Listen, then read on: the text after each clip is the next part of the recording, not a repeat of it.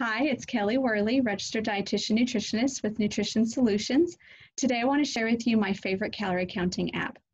You've probably tried calorie counting apps before and not been satisfied.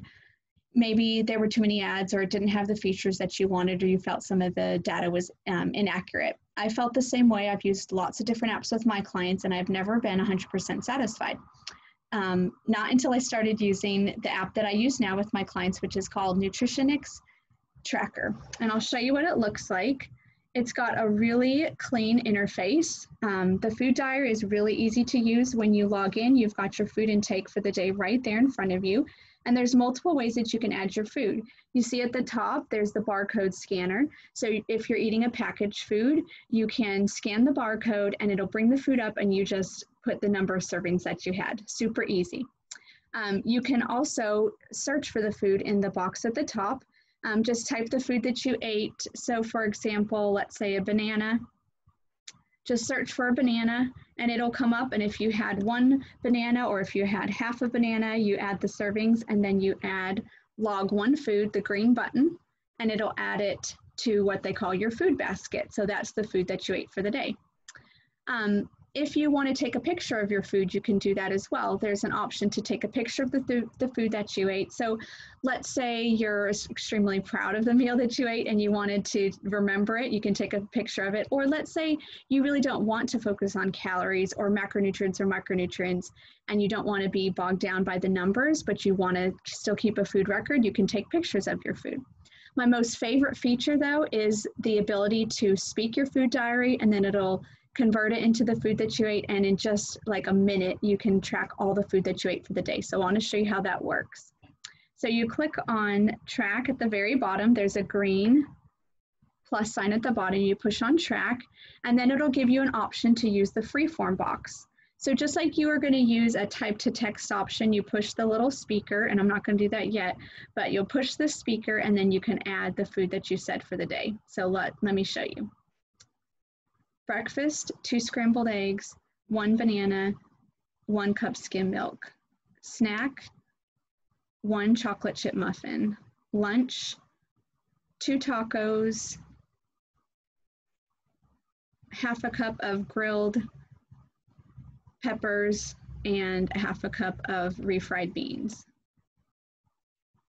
Okay, then you click finish, and then you'll see the option to add to basket. So you push add to basket, and then it's going to put all of those foods that you just said into the diary. But first, before it actually logs it, you get to go back over and check it and make sure everything is right.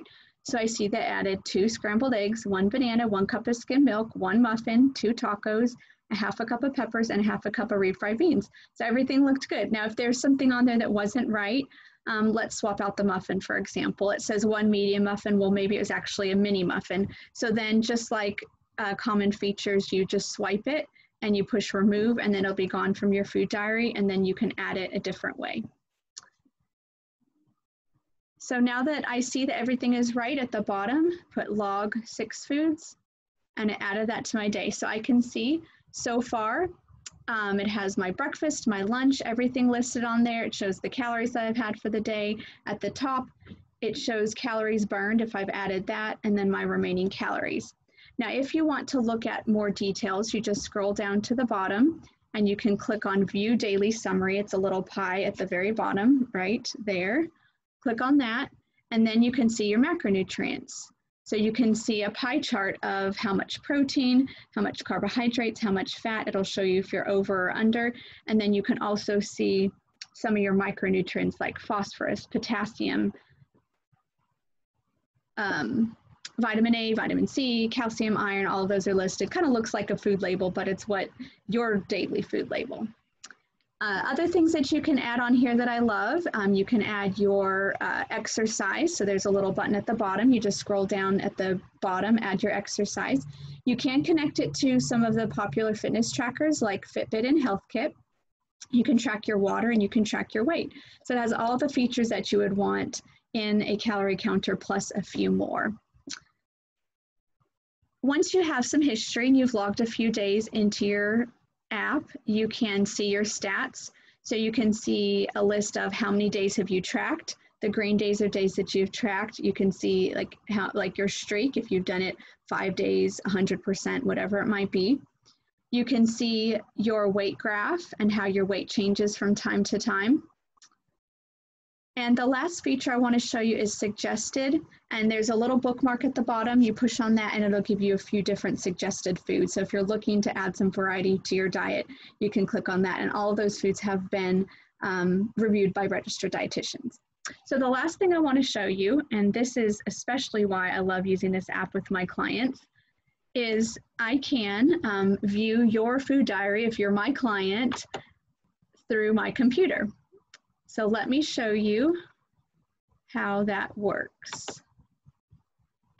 So if you're my client, I can log into your account from my dashboard, and I can see your daily food diary, and I can see how many days you logged. I can see your calories, your carbohydrates, your proteins, your fats, so the macronutrients, I can see all that. So when we're in our session together, we can review it, or if you needed me to look at it in between a session, I can do that as well. So there's really lots of cool features about the Nutritionist Tracker that I wanted to share with you, and you can easily see why it's my favorite. Now, calorie counting is really important. I mean, you have probably had a financial goal before, right? I would assume there had been a time when you've wanted to save for a trip, or you've wanted to pay off your car. So you made up your plan, you figured out how much money do I need to save every month. You probably even made a budget to see how much money you spend on things and how much money you need to save. Well, what does that have to do with nutrition? It has to do everything with nutrition. If you have a health goal, then what you put in your mouth every day is going to affect whether you meet that health goal or whether you don't meet that health goal. And that's why calorie counting is so important. If you'd like some more of my, or to see some of my other favorite apps that I recommend, please click on the link included below, and it'll take you to my free guide, the 25 best apps for optimal health. And you can take a look and see what other apps might help you along your health journey. See you next time.